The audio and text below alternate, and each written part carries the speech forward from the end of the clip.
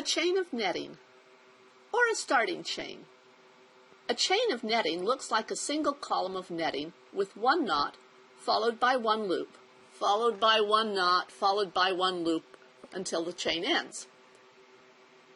It is useful if the first row of your netting is too small for your netting needle or shuttle to pass through easily. Using a starting chain will eliminate this problem since it creates a full diamond shape and not just the top or bottom of the diamond.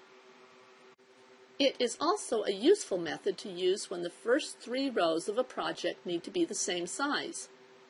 When the first row of meshes are tied over a foundation loop and the foundation loop is removed, the loops that were tied around the foundation loop are slightly bigger than the loops found in other rows which were tied using the same size mesh stick.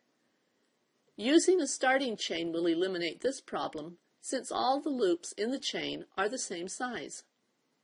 In netting more or less, both dishcloths will be started using this method. The shopping bags can also be started this way.